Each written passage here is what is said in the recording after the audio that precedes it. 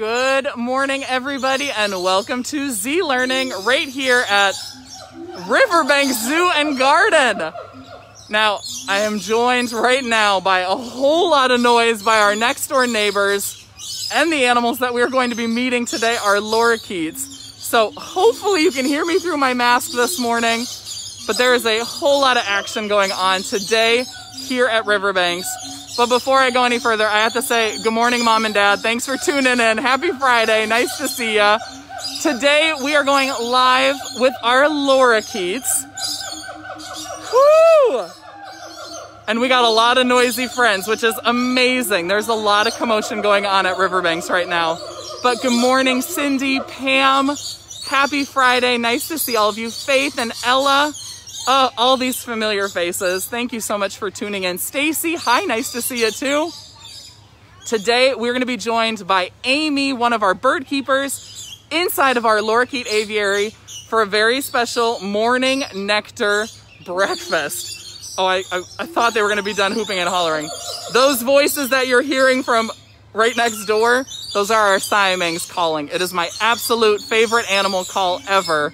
So hopefully you have your volume up, because the volume is up here at Riverbanks this morning. Sarah, Mimi, I'm glad that y'all can hear me. Good morning, Maxim, Kristen too. Hi, good morning. Now I have to, before I head on into lorikeet, I have to give a big shout out. You might notice I have a new mask on this morning. It was actually sent to me here at Riverbanks as a very special gift. It came from Reese Gray and their mother from Spartanburg, South Carolina. So I have to give a big shout out to Reese Gray and Mom for making this beautiful mask. Look at this underwater pattern. I absolutely love it. Y'all are too sweet. It has been so great to see all the support for Riverbanks during our temporary closure, but some of you might already know that today is our first day of reopening. It's only for members though, but we opened at 9 a.m. for our member-only reopening special. But tomorrow is going to be our first official day of reopening. Of course, still practicing social distancing. But good morning, Emma, Grace, and Ethan. Nice to see all of you, and Ben and Noah all the way from Colorado. Hopefully y'all can hear all the commotion this morning. I am so excited. Y'all are excited to see the lorikeets. We have had a whole lot of action, and it is super noisy, like you said, Megan. Now, hopefully here in a little bit, once we start to feed our lorikeets, it's gonna quiet down a little bit. They're gonna start to focus on all that exciting nectar. But, you know, I welcome all the commotion. It is too much fun here at Riverbanks this Friday morning. So let's go ahead, head on into our lorikeet aviary. And here in a second, I'll go ahead and turn around our camera and say good morning to Amy. Whoo, it's getting loud. They're so excited. Here, let me go ahead and turn around the camera. Good morning, Amy. Now, Amy, I know you have a whole lot to share with us, but today we got a whole lot of noise going on. We got masks going on. It's going to be muffled. So let's actually take a look. What are we feeding them this morning? Let's take a closer look. We got a nice breakfast here this morning. So this is their fruit and pellet cow mix.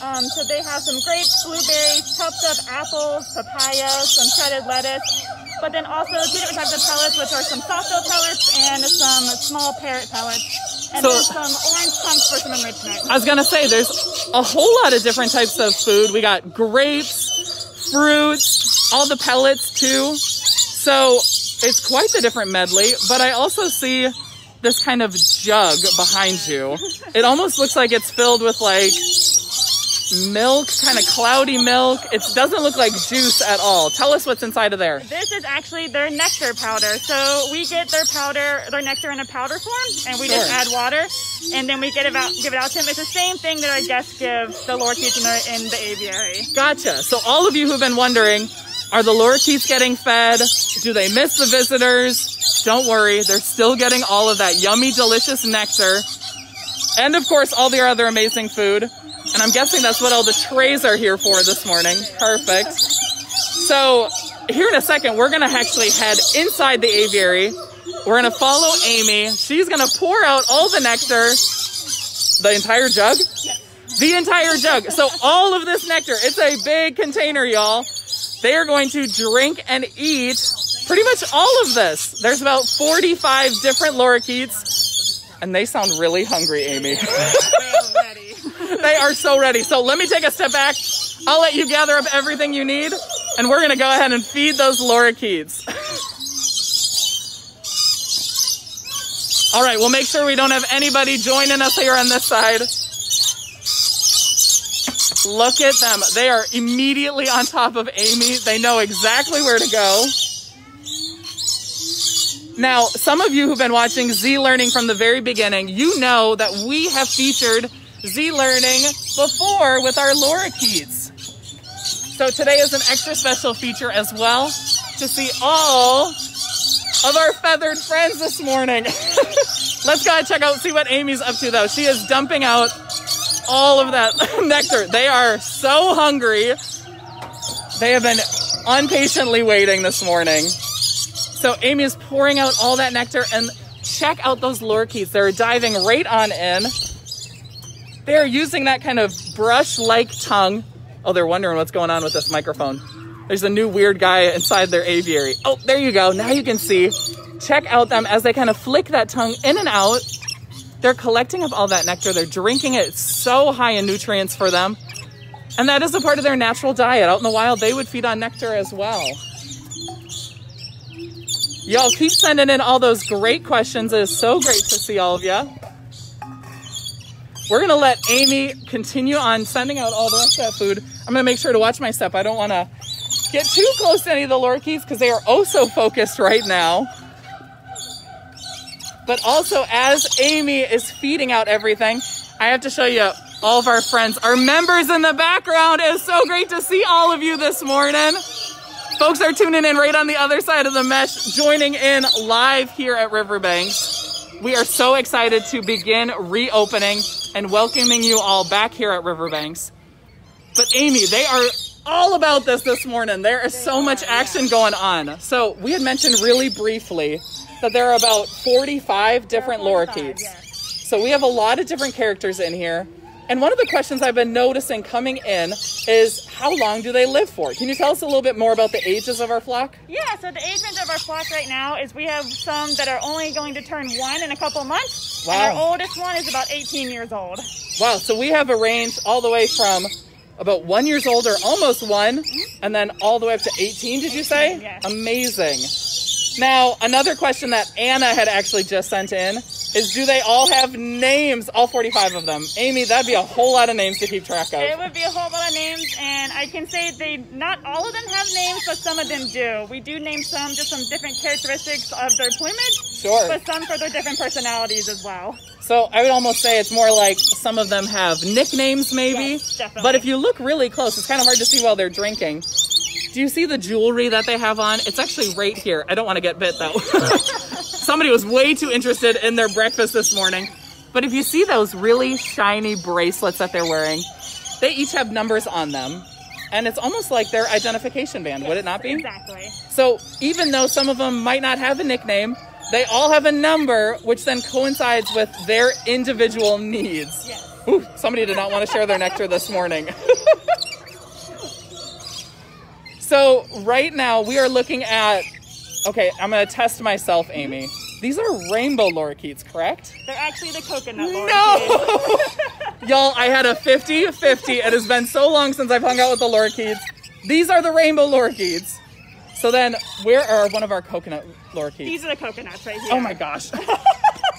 So we are looking at coconut? Yes, coconut lorikeets. Jeez Louise. You know, I just need to hand the camera to Amy. She's going to do it on her own this morning. So we have 2 different varieties of lorikeets in here. Where's our other variety? They're not actually hanging out with us. Perfect. Let's go ahead and take a look at those rainbows. Now, they all kind of share space here at the zoo. You notice that they're quite a bit different in color, which is completely my bad. You know, I should be able to tell these differences much better. But you also might notice some of our individuals look like they have a little less feathers, or maybe have some fuzzier looking feathers on them as well. Amy, what's kind of the difference between those different plumages, I guess? So for the rainbow lorikeets, they have the brighter blue heads and the very vibrant red and orange chest feathers, compared to the coconuts that have the darker blue heads and then the red and black striped chest feathers. But Perfect. also, some of our birds are going through their spring and summer molt currently.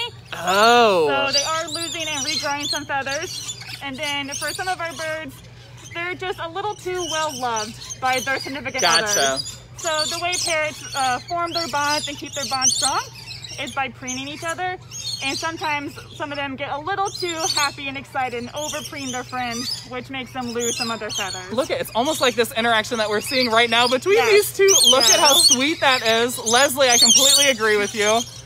So we do have quite the range in colors, in ages, of course.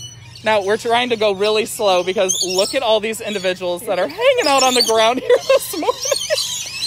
Now, this is not necessarily typical to see them all on the ground like this, but right now, even though we are open to our members and will reopen fully to the general public this weekend, our Lorikeet aviary is going to actually remain closed. Now, I want to explain that really quick because it might be kind of bizarre, but imagine this way. We are trying our best and doing a very good job of it to encourage social distancing. And in an area like this, it's a little bit challenging when there are a whole lot of birds and everyone's wanting to congregate into one space. So for phase one, we're going to remain closed on Lorikeets, but as you can tell by all of our members on the other side of that mesh right over there, you can all still see the Lorikeets. Don't worry, you're not missing out on all of the colorful action here. All right, Amy, let's go get a closer look over here at some of these individuals that are eating this kind of medley of different things. Let's see, we'll try not to scare them away too much. So right now we have about 45 different Lorikeets. It looks like they're nibbling on some of their favorites. What would you say are their favorite foods? Their favorite foods outside of the nectar are definitely going to be grapes and blueberries. You can see all the grapes are already gone and the blueberries are very close to being finished as well. I didn't even notice that. You are so right. There were a few grapes in here. They've been devoured. Look at how dirty somebody's beak is. They are definitely have some preferences, of course. Now, that is quite a medley, but just like all of you at home, of course, you're going to have a preference on your favorite foods, and so do the Lorikeets here at Riverbanks. Oh, look at these characters coming in. I have somebody who's parking on my back right now, too. Here, let's go ahead and turn around the camera so that you all can see it. I was going to say, I have a friend right over hanging out over here. It's too much fun. So much going on here at Riverbanks today. Now, all of you who are tuning in, like I said, we've featured Lorikeets in the past, but there is still so much to talk about. In fact, Amy, where would you typically find Lorikeets like these out in the wild? Lorikeets are typically going to be found in Australia and then some of the lower island chains in the southern Asia. Oh, that makes perfect sense. Okay, so since they live here at the zoo right next to our koalas, for example, and our Komodo dragons, that would be almost a similar sort of range that they would have out in the wild. Yes. So kind of those Australia and then those Southeast Asian islands as well. Now, keep all those great questions coming in, everybody. So Miriam, hopefully you caught that answer. Some of their favorite things to eat are going to be those grapes and blueberries, but hands down, Amy says their favorite is still all of that nectar. Let me watch our step over here. We're going to scooch on over here and get a closer look at everybody enjoying the nectar this morning. It's been actually pretty well enjoyed. They don't have a whole lot left right now this morning. It was very funny to see. Now, the rest of the flock just kind of looks like they're hanging out all in this different area. And they are all free-flighted here in our Lorikeet aviary. Now, like I said, even during our kind of reopening phases, y'all can still see our Lorikeets and kind of get a closer look at them, of course. But David asked a great question about how much does a Lorikeet weigh? So some of our Lorikeets weigh about a little bit between 120 to 150 grams, which is a good weight. But I guess our heaviest one is a Lorikeet that was featured last time, which is about, his name was Pikachu, if you don't remember him. Yes, I remember, yep. The last time he was weighed, he weighed about 185 grams. So he is our heaviest Lorikeet for sure.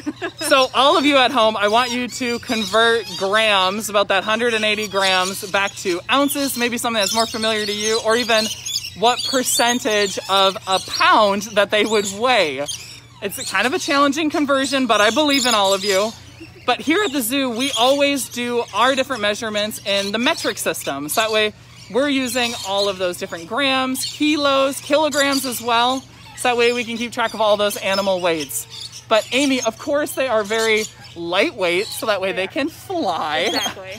Now, Sarah, age 13, was wondering, do the lorikeets get any checkups? Let's go ahead and scooch on over here to these individuals that are drinking some of their nectar over here in the sunshine. So do they receive regular checkups just like our other animals? We do, of course. All of our birds get regular checkups by our vets. And then, of course, if we ever have a bird that we have any concerns about in the slightest, we immediately will get them and take them to go see our vets to make sure that they're in tip-top health. Absolutely. Well, and Amy is a great example of a keeper that has a very specialized area. The keepers that take care of our lorikeets don't take care of the sea lions and the tortoises. They have a very focused area in birds, which means that they can keep track of all of those different needs of those individuals. So minute changes in behavior or their physical characteristics, y'all know when to call the vets. Exactly. You are on top of it. Well, it looks like when we came on over here, they decided to leave this nectar area. So let's go ahead and scooch on back. Let's see where the rest of all the action is. It kind of looks like everyone spread out quite a bit. Yes. Now, all of you who are tuning in that joined us right away when we started this morning, it was pretty noisy. They seem to have calmed down a little bit. Let's go ahead and head on over this way. Now, Amy, this is a part of a normal routine, and we've been doing this even during our temporary closure. Y'all have been obviously feeding, interacting with them, and still giving them all the same things that they would have on a typical open day. Is that correct? Of course. So have you noticed any changes in behavior? Have they been missing the public or anything like that? They most likely definitely have. So as much as we can, we're spending time in here, giving them nectar, hanging out, interacting with them.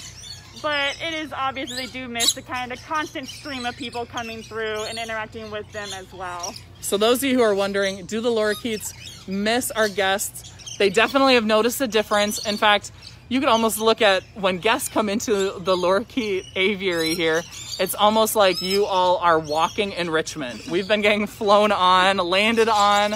They like to check us out, say good morning, of course. But right now it kind of looks like everyone's spread out a bit and everyone's kind of quieting down. Let's go ahead and check on some of our other sort of areas. Others are heading on up to our nesting boxes, and we still got some friends on over here that are hanging out over by some more of our nectar. Now it doesn't look like they're going to be so eager to eat. They're hanging out next to their poster right behind them. Y'all have been sending in such great questions. We'll try our best to answer as many of them as we can. But Christine, age 6, asked a great question about how much do they eat per day? So that's kind of difficult to say. Sure. The amount of nectar I brought in this morning was about 2 liters worth. 2 liters of, so that big huge jug that you saw was about 2 liters. And they'll drain that over the course of the next hour or so. And then in about 2 more hours, we'll bring them fresh nectar. And then they get about 8 pans of their chow at night. Gotcha. And then 2 during the day. So since they are one big social group, everyone's kind of fed in, let's say, family style eating, where it's big dishes for everyone to share. And our keepers monitor that really closely to make sure that everyone is getting their fair share of everything.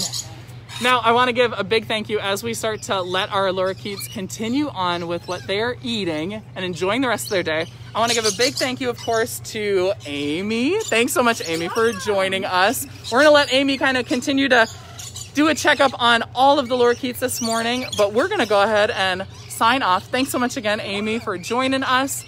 Now, this morning we were live here at our lorikeet aviary with all of the different lorikeets getting their breakfast routine, and it's really started to quiet down a whole lot here at Riverbanks. So I figured I would jump on, say a big thank you to everybody who tuned in live this morning. I am so glad you love our colorful lorikeets, our coconut lorikeets, and our rainbow lorikeets as much as Amy and I do here at Riverbanks. Now, I want to give a quick reminder to everybody that Riverbanks is officially reopening tomorrow morning to the general public. So head to riverbanks.org.